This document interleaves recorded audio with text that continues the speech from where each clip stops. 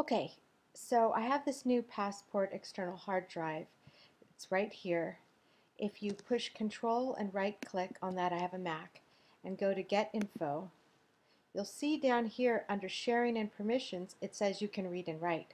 But when you get a Passport and you have a Mac, it will say Read Only. You have to change the format, which if you're like me, it's like, what?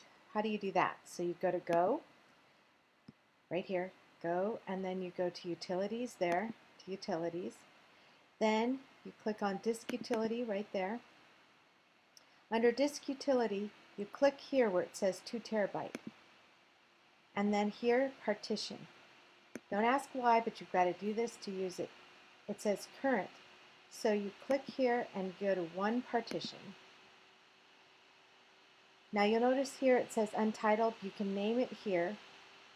Under Format, when you click, it gives you all these choices. You want Mac OS Extended Journal.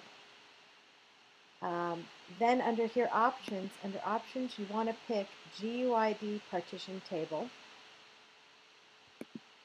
And then you're going to push Apply.